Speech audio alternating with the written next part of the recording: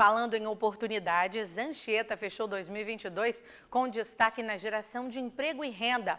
O município teve um crescimento de quase 7% na mão de obra empregada, porcentagem maior do que a registrada nos municípios da Grande Vitória. O Cine de Anchieta é a porta de entrada de muitas pessoas que desejam uma oportunidade no mercado de trabalho.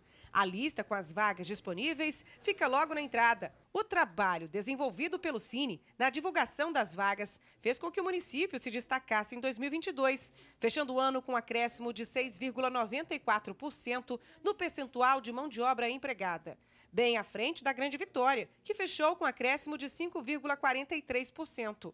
O gerente do Cine revela que a retomada das atividades da Samarco contribuiu para o resultado positivo. É o crescimento, né, da retomada da Samarco, a volta dessa unidade aí da Petrobras, né, que presta serviço para a Petrobras, a Subcia 7, e muitas obras, né, as prefeituras têm feito muitas obras, a Anchieta tem feito muitas obras, a Prefeitura Municipal, e a tendência é crescer mais. Atualmente, o Cine de Anchieta está com 46 vagas abertas. 5 para pedreiro, 5 para mecânico de manutenção, 6 para técnico rigger, 1 para encanador industrial, além de vagas no comércio. O aplicativo Cine Fácil.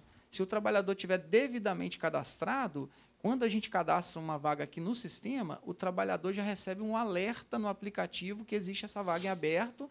Ele pode, por lá, emitir a sua cartinha, ver o detalhe e procurar a empresa.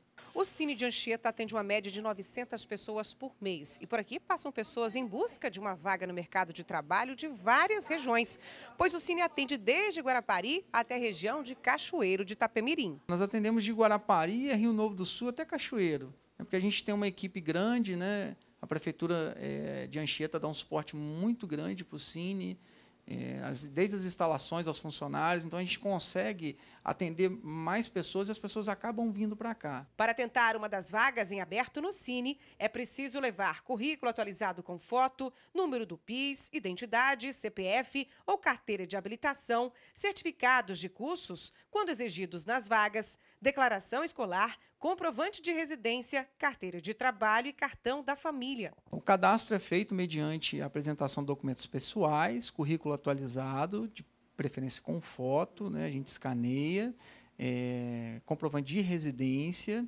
Algumas empresas adotaram uma cobrança aqui para a gente, desse trabalhador ter o cartão da família, que é aquele cartão que você está inscrito na saúde municipal, porque ele também é uma forma dele comprovar que ele está no município. A expectativa é de que este ano surjam novos postos de trabalho. Portanto, quem está em busca de vaga no mercado, essa é boa hora. Basta ficar de olho nas vagas disponibilizadas pelo Cine de Anchieta, que atende de segunda a sexta, de 8 da manhã às 5 da tarde.